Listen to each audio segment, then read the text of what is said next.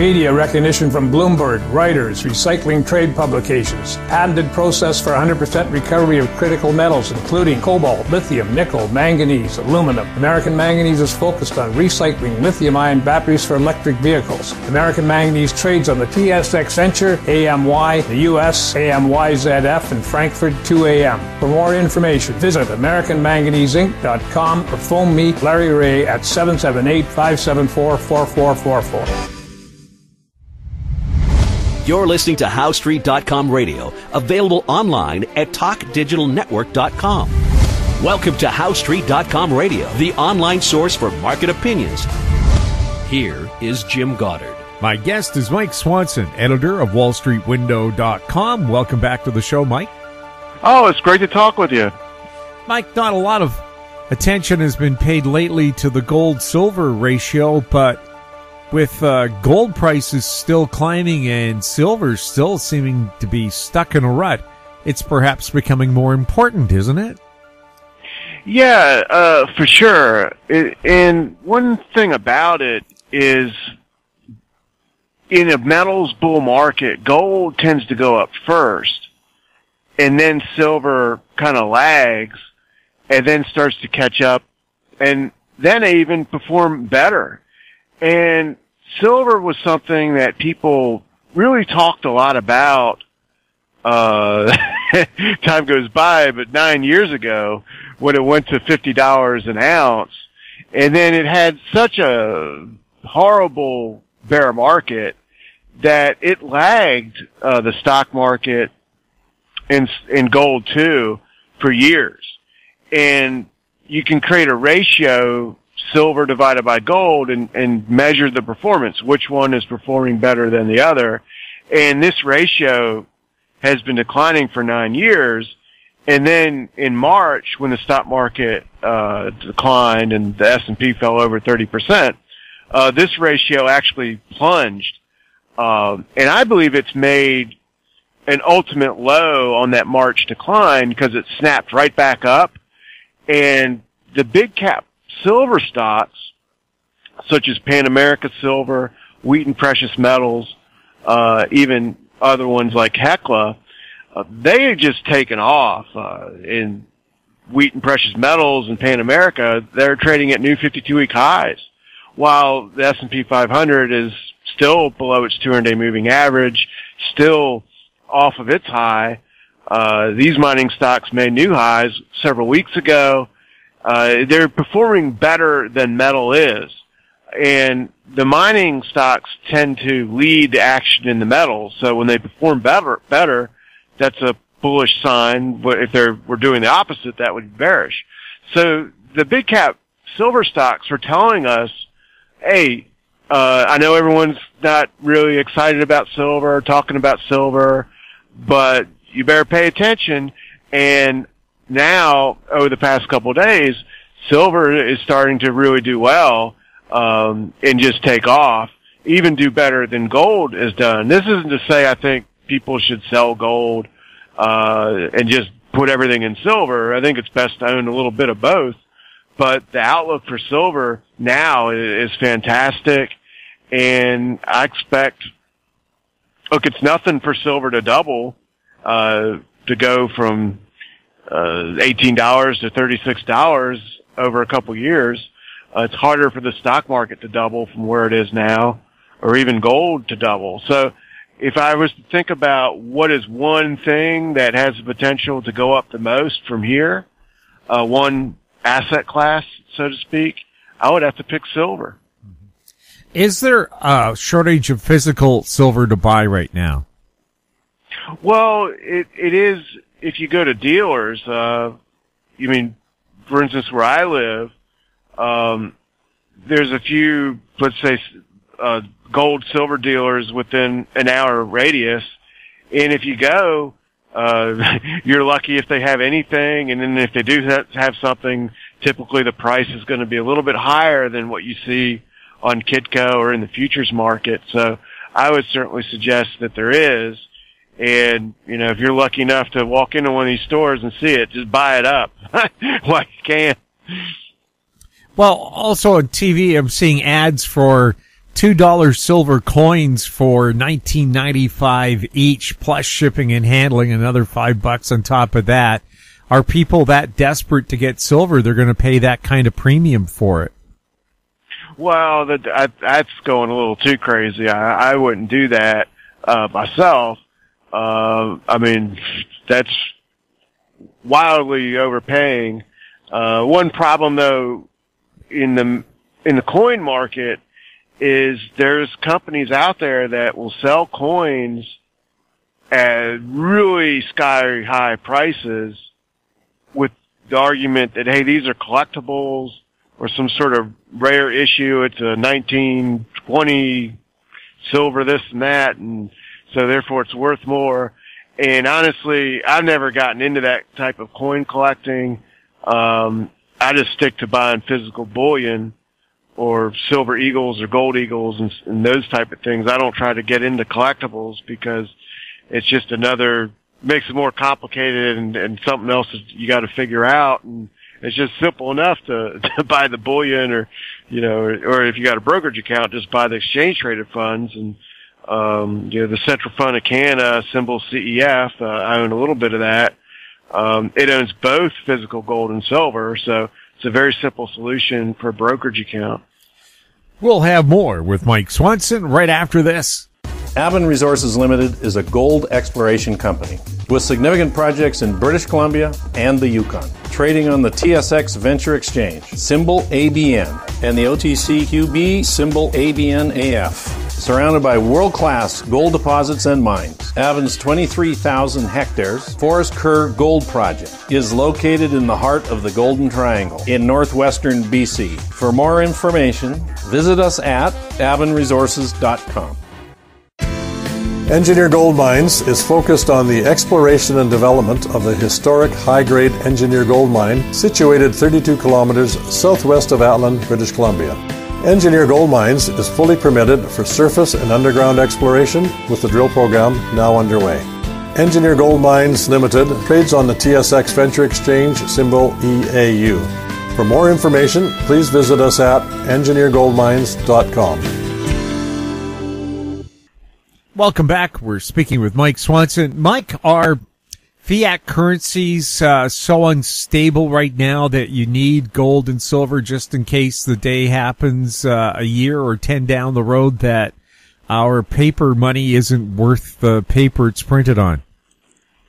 Well, I think that's going to be a serious problem. I mean, right now it isn't because we're in they don't want to call it a depression, but yesterday, the CBO, the Congressional Budget Office for the United States, they projected that the GDP is going to contract by 30%. They don't want to call that a depression, but it's, the worst contraction since the Great Depression.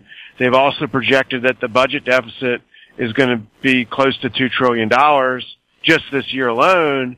And, what we saw in March was the Federal Reserve lower interest rates to zero and engage in what they say is the start of unlimited quantitative easing, bond buying operations. So we are in unprecedented times.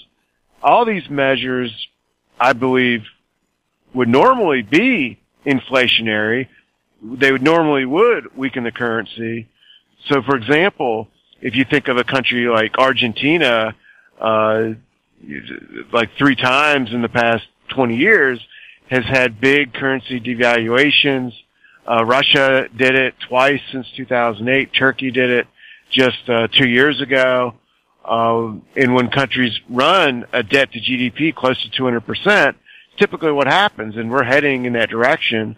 But because of what's happening in the economy, there's a complete demand collapse that's creating a massive deflationary forces.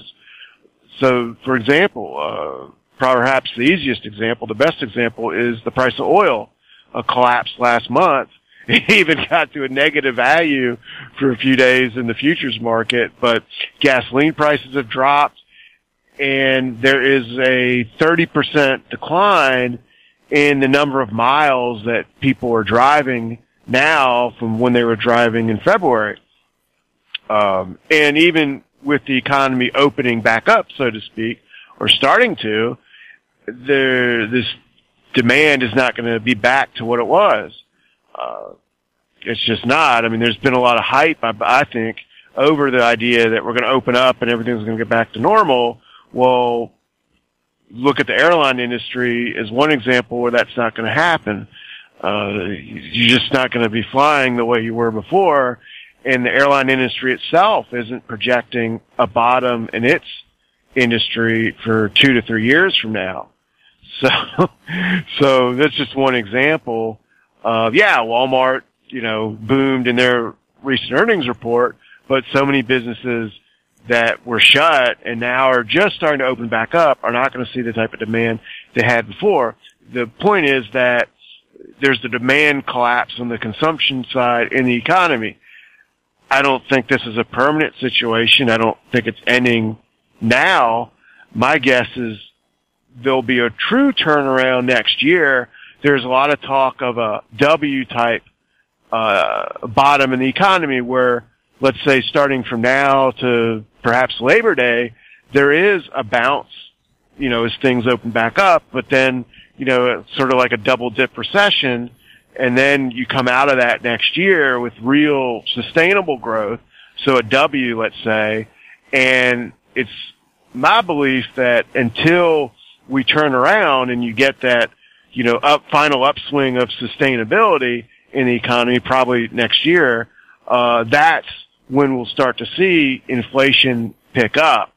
And I believe that's when we'll start to see the dollar weaken and gold and silver and other precious metals really become a necessary investments, for a lot of people. I actually think they are already because of what's happening in the bond market.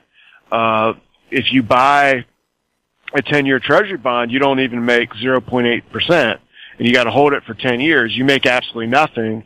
The value or the interest in CDs that you now buy has completely collapsed. I can't get a 1-year CD that pays less than 0.5%.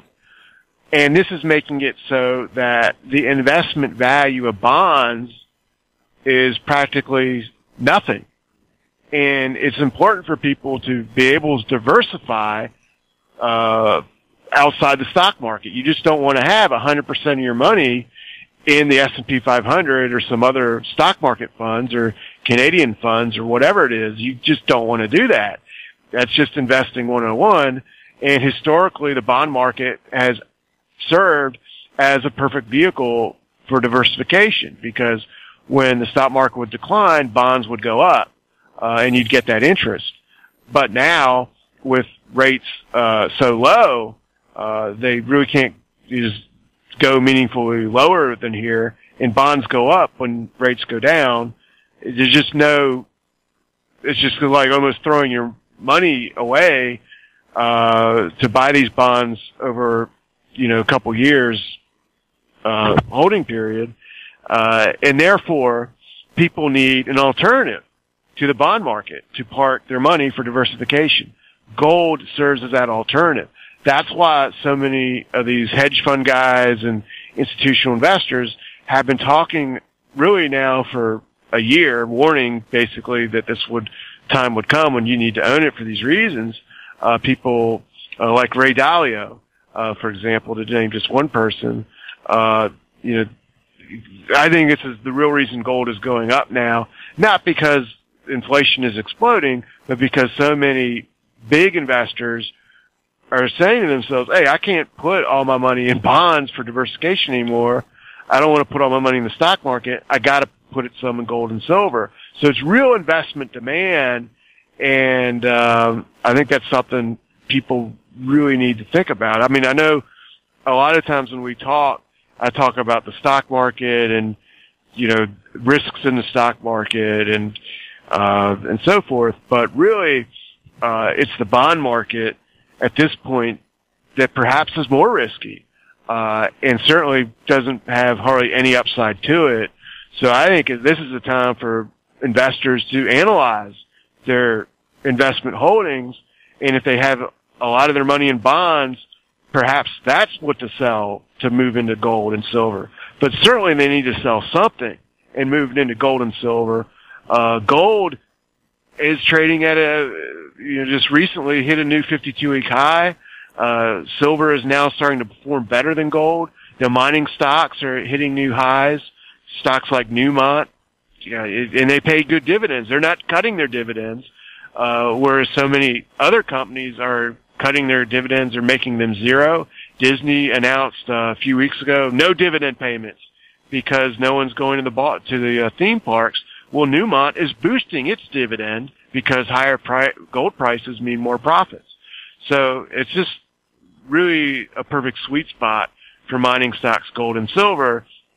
And I just, try to tell these American investors, and I know people listening to your show are more sophisticated and so are people in Canada about these things, but so many Americans have nothing in gold, silver, mining stocks, absolutely nothing, and they need to get in. It's not simply about protecting yourself from inflation, but beating the market. These things are beating the market, and you just gotta figure out what can I sell to get involved in this? And if you got all your money in bonds or half of it, and you're afraid to sell stocks because you think you might miss out on a rally, then sell some of the bonds, but sell something to get into gold and silver and mining stocks. Something, gotta do it. We'll have more with Mike Swanson right after this. Cypress Development Corp is developing a world-class lithium resource in the heart of Clayton Valley, Nevada. The size of the resource makes the Clayton Valley project a premier asset with the potential to impact the future of lithium supply. Cypress Development Corp trades on the TSX Venture Exchange, symbol CYP, the OTCQB, symbol CYDVF, and on Frankfurt, symbol C1Z1. For more information, please visit our website, cypressdevelopmentcorp.com.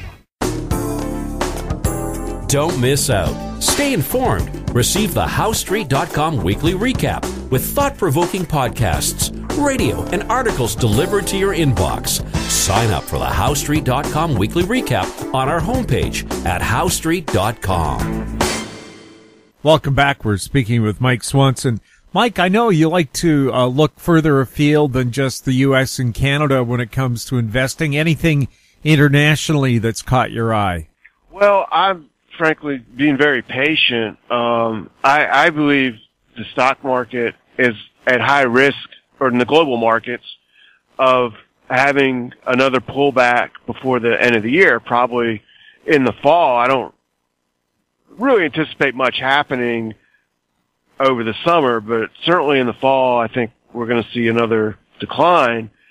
And what I want to do is use that as an entry point.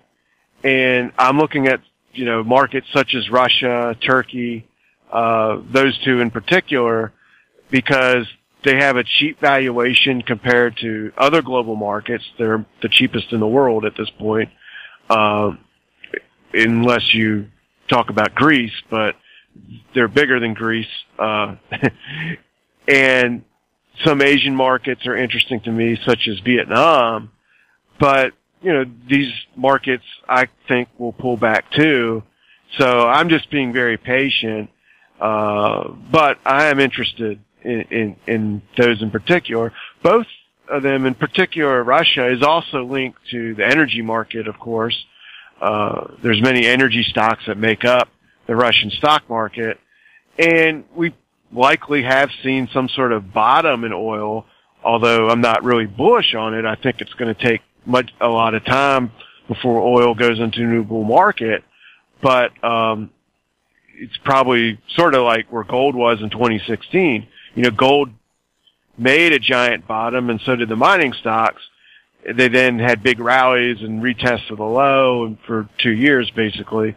So I think that's where oil is headed. But I do think, if there is a decline in the markets, oil stocks could be an interesting time to do some investing and accumulation, along with Russia, Turkey, stocks in those countries. So ironically, I do think there are going to be great things to buy. But I think we got to be patient. and not do it when the stock market has rallied back up to its 200-day moving average, but wait for when there's a decline. You want to buy during declines and dips, for the most part, especially when you're in a more risky market. The volatility that we see day by day is not a sign of a healthy stock market, but a sign of a risky, more bearish market. And really, your real life tells you that. Everything is shut down. People are scared about the virus, and those fears aren't going away next week, next month. They're going to probably be here until next year.